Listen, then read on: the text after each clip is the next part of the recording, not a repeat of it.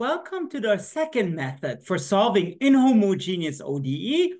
It's a bit harder to apply than undetermined coefficients, but the good news is it works every single time.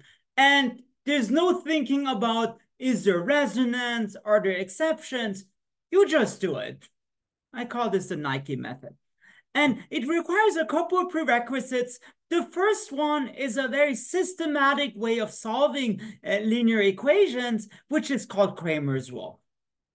So let's solve minus 5x plus 3y equals 9 and 3x minus y equals minus 5.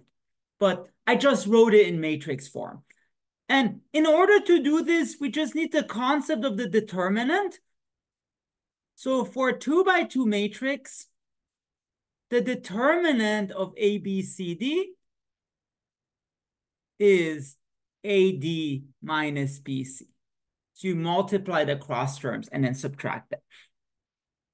And what Cramer's rule is, it gives you solutions X and Y directly in terms of determinants.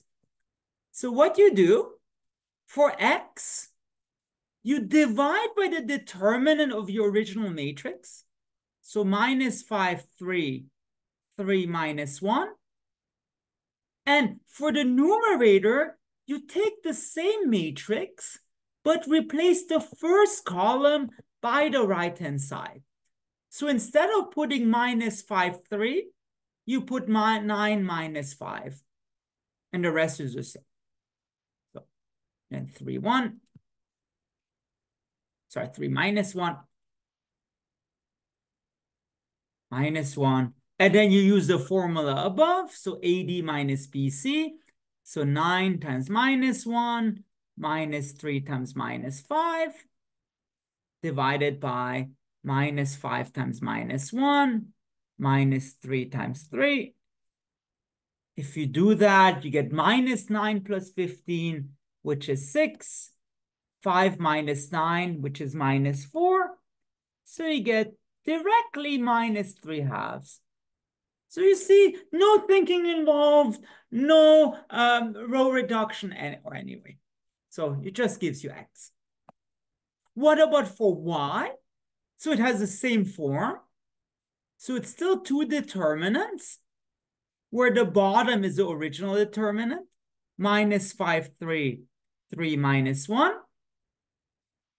But this time, you replace the second column by 9 minus 5. So instead of putting 3 minus 1, you replace that by 9 minus 5. 9 minus 5. And then I think the other one is minus 5, 3.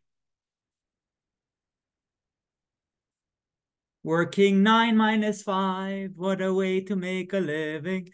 Okay, and then you get minus 5 times minus 5. Minus 9 times 3.